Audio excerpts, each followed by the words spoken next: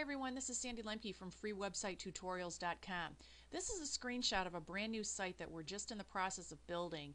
One of the first tutorials that we've decided to do is to teach people how to make this very basic drop shadow around images. The whole purpose of this site is to take some of the tips that we learned as we were building ThemePartyQueen.com. That was our first site. And we learned some, just workarounds, things that make your life a little bit easier as a website designer from a beginner's perspective. We had absolutely no formalized design experience. All of our tricks that we've learned really have been from struggling as we built this site. So the first tutorial that we're going to actually do is this one on how to put this drop shadow on photos. In my opinion, having that drop shadow on your images just makes it look a little bit more professional. A lot of the images in ThemePartyQueen.com were just, flat on the page, and as we built that site and we learned this new technique, we went and we started changing the photos on this site. Not all of them, but the key ones. And so now the site just looks a little bit more professional. And so you'll notice that I did that on this photo as well as the images that are in the header. So how did I do that in Photoshop? Let's take a look. The first thing that you want to do is you want to decide where's this photo going to be placed. What is the color of the background that you want to place it on? In my case, it's white. If you wanted to change that, you could go into your color palette and change the background. What we need to do first is we need to create a document that we're actually going to put this photo on top of. So you want to go File, New, and you got to decide on what size you want it to be. I usually start with for the layout that I just showed you. I usually start with a 200 by 200 square, 200 pixel square with a white background. And so I'm going to say OK. And now I've got this document. Now, if I know that my final document has to be 200 pixels wide, I usually make the image about 25 pixels less than that. So in this case, 175. So I'm going to go Image, Image Size, and I'm going to go 175.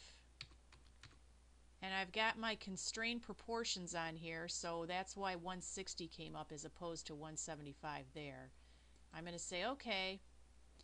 And now, in order to see this thing, I'm going to hit actual pixels.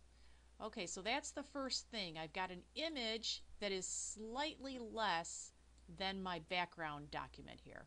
Alright, so the next thing that we want to do, if you'll remember on this image here, right around the border, in between the image and the shadow, there is a fine white line. That's called a stroke.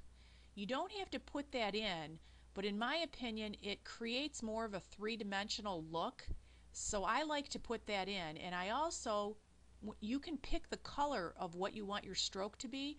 In my opinion, it looks best if the stroke matches the color of your background. That's personal preference again, you can do whatever you want, but let's look at how we create that stroke. The first thing that you need to do in order to free up some functionality in Photoshop, you need to change this word background to anything other than background. So just double click on it, and I'm just going to say bio photo. Okay, now once I do that, I can come up in here and go Edit, Stroke, and right away 1 pixel comes up and the color that we have in this foreground box. I like white. That fits for my, for this particular job that I'm doing, so I'm going to leave that alone. I never change any of this stuff down here. I leave it the way it is at center, and I just say OK. And so you'll notice that this very fine line now is all the way around the image. So the next step is to create our drop shadow. What you want to do is double click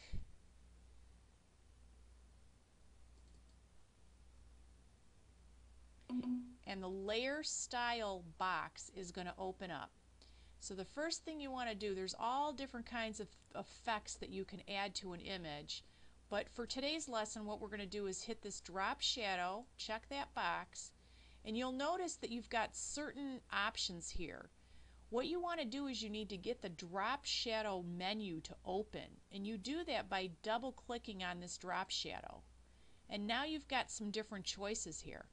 Again, there's a ton of different things that you can select and you can mess around with, but I have learned that once you get an effect that you like, I just do this exact same effect on every single image because it's easier for me to remember what to do. So I always put 75 opacity, I always put 122 in the angle. That's just the angle that the shadow comes off of the image.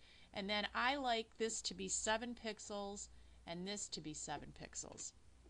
All of this is just personal preference, as I said, but in order to speed things up in Photoshop, if you just mess around with this and get to the settings that you like, it's easiest to me to just keep using the same settings. So here we go. If we say OK, you can't see the shadow on there yet, but if you look over here in your layers palette, you can see that you've got a drop shadow effect. So now what you want to do is you want to grab onto the photo and you're going to move it into your document. And then I turn on the move button and I just move this thing into the corner, and I use my arrows to try to get it away from the corner a little bit. And what we're going to do next is we're going to crop this thing. So what I like to do is, you know, we don't need all this extra white space on here. It's just going to make the document or the image bigger for no reason. So what you want to do is go get crop, go right tight up into the corner, but be very careful not to crop off any of the shadow. You might think that doing this kind of thing is okay because visually it looks like you're not cropping the shadow. But trust me, there is a very faint gray shadow that you can't really visually see. And if you crop it off here, you're going to cut it off and it's going to look really dumb. So pull it out and go ahead and crop it, but make sure you stay far away from that border so that it looks like a shadow that just kind of fades into the background. Then say OK, and that's basically it. The next step is just to file, save for the web, and however you upload your graphics currently to your web page, you know, that's what you'll do. I usually just save this as a JPEG, and that's pretty much it. Now, you know, if you can remember back here what you want to do, in fact, I wanted to show you this. When I built this header, this is an example of how a shadow looks when it's cropped too tightly. I don't like how this looks. I need to fix this. See how that just kind of looks like a very straight edge? I cropped it way too close. This is what you want. You want it to just kind of fade off into the background.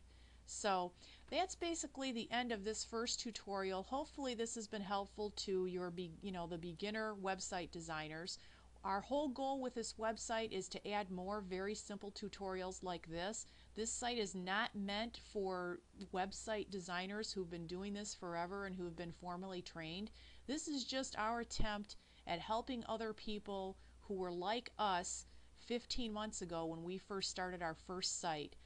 We're going to try to add things as we learn new tricks. We're going to add them here, and we hope that this has been helpful.